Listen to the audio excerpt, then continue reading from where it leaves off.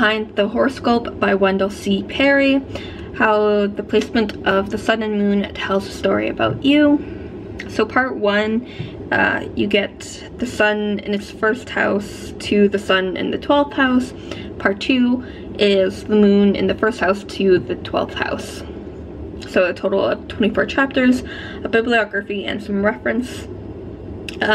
So it's basically what happens when the sun or the moon is in each house.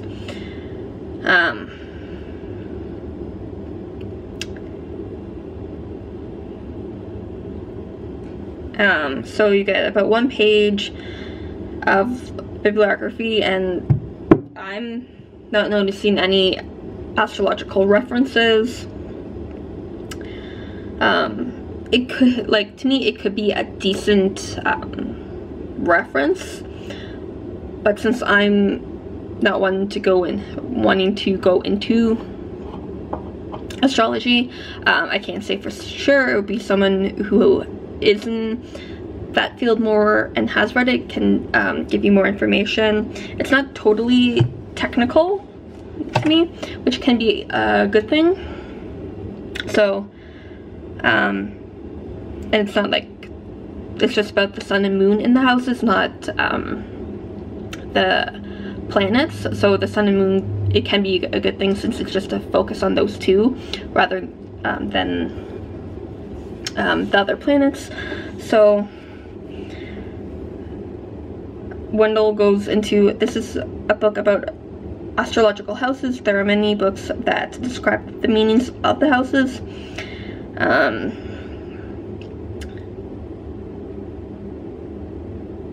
Most books on astrological houses begin with the premise that every house placement has the same level of importance. That is simply not the case. The house placement of a planet, let's say Venus, Mercury, or Pluto, is part of a story that is dependent on the sign, relative strength, and aspect of that planet.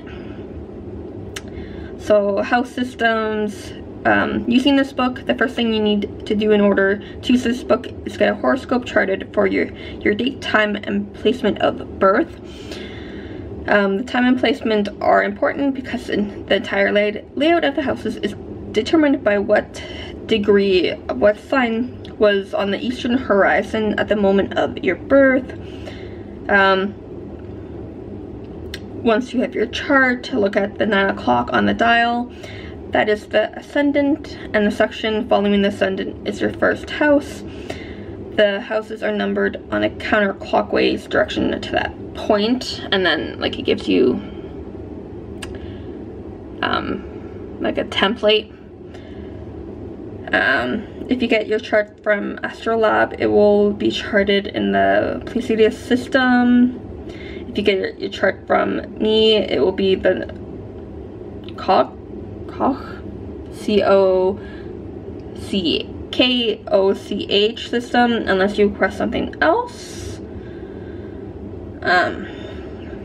So yeah, it is dependent on, again, your placement of everything.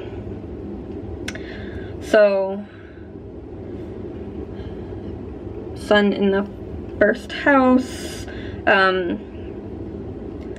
the identification of the first house as a place of power within the horoscope has been with us since ancient times. You got leadership, ego, having it your way, your mission, sun in the second house, introduction, the moneymaker, gate of hell, your mission. So it kind of goes like that.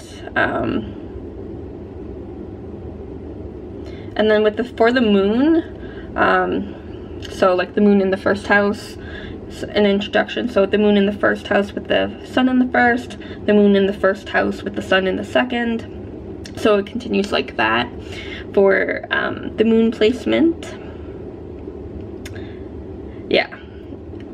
So like if that's any appeal to you, and like you have your chart and wanting to specifically have like the sun and moon relations, this book could be for you. So yeah, behind the horoscope, happy readings.